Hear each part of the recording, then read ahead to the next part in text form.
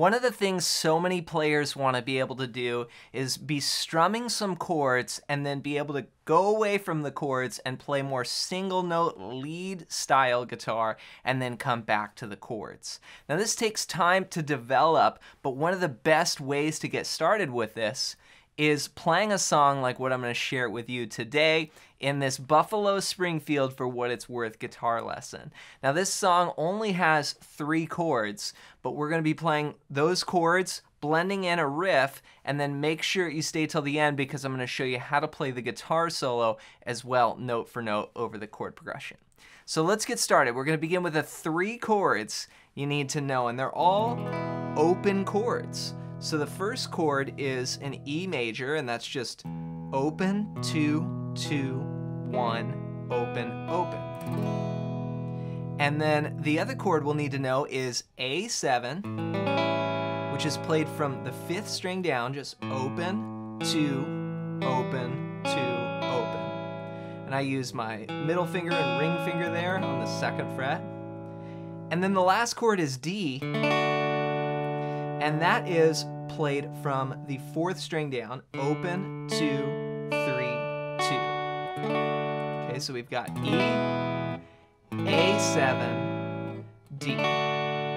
All right, so those are the 3 chords you need to know. Now the intro is gonna start off going from an E chord to an A7. So we're gonna start on the E and we're gonna go 1, 2, and 3, and 4, A7, 2, and 3, and 4, and 1, 2, and 3, and 4, and what I'm doing is I'm playing the E on the downbeat, then waiting to the last 8th note of the measure, the and of 4, to play the next chord. So 1, and 2, and 3, and 4, and 1, and 2, and 3, and then again 4, and 1, and 2, 3, and 4, and 1. So the first one's on the beat, and then you syncopate from there on out. Now when we get to the verse, we're gonna play this riff. It's gonna go like this.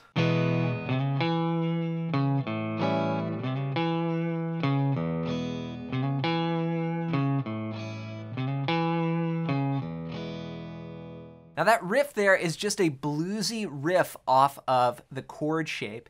And if you want to learn to play licks like this anywhere on the neck, I want to give you something that's going to help you master this. And what it is my blues scale PDF guide. And on it I show you the 5 blues scale patterns that I use to map out the entire fretboard. And this is so useful if you want to understand the fretboard and you want to play blues guitar and lead guitar. So grab this completely for free. Just go to johnmcclennan.com/bluescales or click the first link down below as my gift to you. Start out by strumming the E chord, and then we're going to slide in to the 4th fret on the 5th string. That's the note C sharp. Then play the note E on the 2nd fret of the 4th string, then back to C sharp, then open A. So it goes 1, and 2, and 3, and 4, and okay, 1, and 2, and 3, and 4, and I'm playing all down strums there with my strum hand, so down, down, down, down, down. Now here, I've hit that open A, I let it ring, and in the verse, we're alternating. We're going a bar of E to a bar of A7. So what I'm gonna do is use that riff in between. I'll play the A string, and then I strum the rest of the string. So I try not to re-attack that 5th string. Let me show you what I mean. So I strum the chord, E, slide, play the riff, play the open A, then strum from 4 down. See that? Then I repeat the riff again, okay? Slide into C sharp there, E, C sharp. Now the second time, E, low E, okay? So remember I said we're alternating. We're playing an E chord to an A7, and the riff anticipates the bass notes. So it's going like E to A. See that? 1, and 2, and 3, and 4, and 1, 2. Back to E. Then I do the same thing. I pluck the low E, then strum from 5 down. And what this does is it creates more dimension in the guitar part. Like if you were playing your own version of this and singing along or accompanying a singer, doing these sorts of techniques are gonna really make your sound fill out more versus just strumming the straight chord. You have like, you're thinking of independent parts and you're trying to control that with your strum hand. So 1, 2, and 3, and 4, and 1, 2, and 3, and 4, and 1, 2, and 3, and 4, and... This is the verse.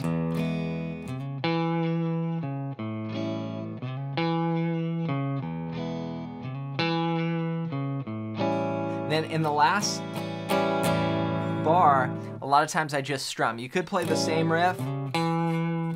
Stop, hey, what's that sound? Then we go into the chorus. So sort of going into the chorus, a lot of times I'll do that build. So let's check out the chorus next. It's really short. This is over the words stop, hey, what's that sound? Here's what it sounds like. 3, 4, stop, hey, what's that sound? Everybody look what's going down. Then we're back to the verse riff there.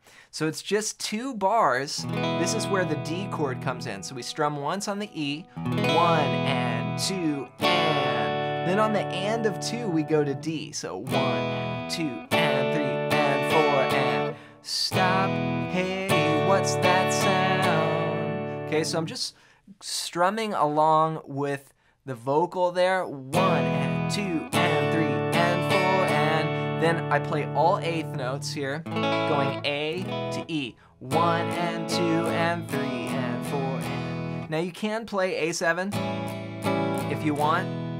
There I went to the just straight A chord in the chorus. So that's from the 5th string down, open, 2, 2, 2, open. It's like the same chord, it's still an A, but it's just whether you want that 7th, which is more of the bluesy sound, or you just want straight the triad, which kind of has more of a poppy, more less bluesy sound. So 1 and 2 and then switch to E, 3 and 4 and. So all together, stop, hey, what's that sound? A, then back to E.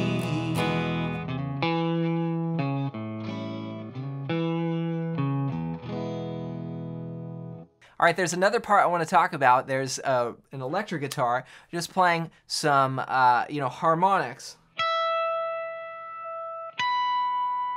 And what these are just harmonics here at the 12th fret on the 1st string, okay? You just put your finger, you just lightly touch the string right at the 12th fret, okay? Not before the fret like how we would play the note fretted. We're gonna do a harmonic. Get that sound there. Then we're gonna do the same thing on the 7th fret. And then of course that's going over 1, 2, and 3, and 4. All right, next let's dive into the solo. Now the solo happens over the verse section, which is just a bar of E to a bar of A. Here's what it sounds like.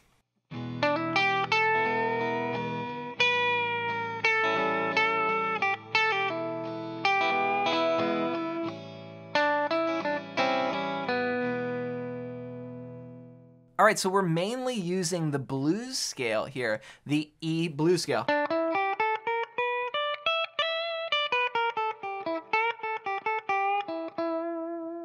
Which again, you're gonna wanna learn those patterns that I show you on my blues scale PDF guide. But we're starting here hammering from 7 to 9 on the 3rd string, then 8 on the 2nd string, then 10 bend. Okay, that's the note D, E, G, A.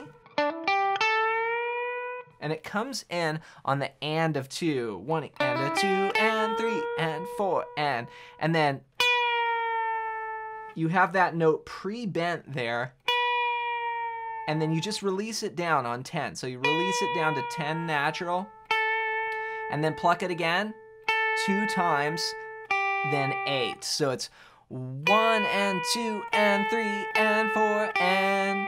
So on upbeats there, 1 and 2 and 3 and 4 and then. Okay, a little bluesy lick here, 10. Pull off to 8 on the 2nd string, 9 on the 3rd string, back to 8 with a little bluesy bend on the second string, then 9 on the third string, like this. If I counted out the rhythms, 1 and 2 and 3 and 4 and... So far I've got 3 and 4 and 1. 4 and 1 and 2 and 3 and 4 and 1 and 2 and 3 and 4 and... Okay, now here, he uses the blues scale, but he uses one note that is not in the blues scale, and it's an interesting choice. Check it out, it goes... All right, so there is a C natural there. It's got a great sound. Sort of like a Dick Dale kind of sound there.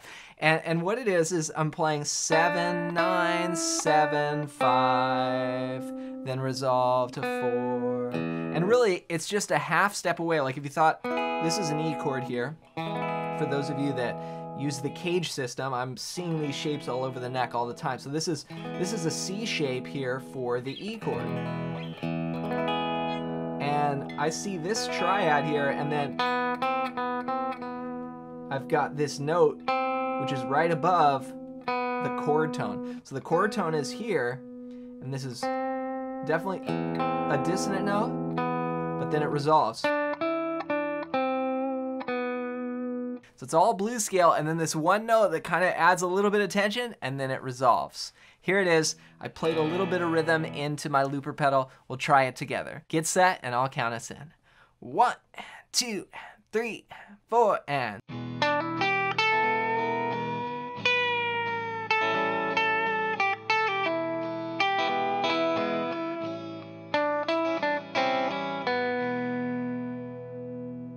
So those are the guitar parts for this iconic song. There's a lot in there, from just the 3 basic chords, but playing the riff off the chords and then doing the solo as well. Now to put this all together anywhere on the neck, be sure to grab my free blues scale PDF guide. There's a link below this video, or just go to johnmclennan.com/bluescales and you can grab this. It's really gonna help shortcut your way to learning the neck and being able to play solos like this and have a lot of fun. As always, thanks for watching, and if you like this song, check out this video next.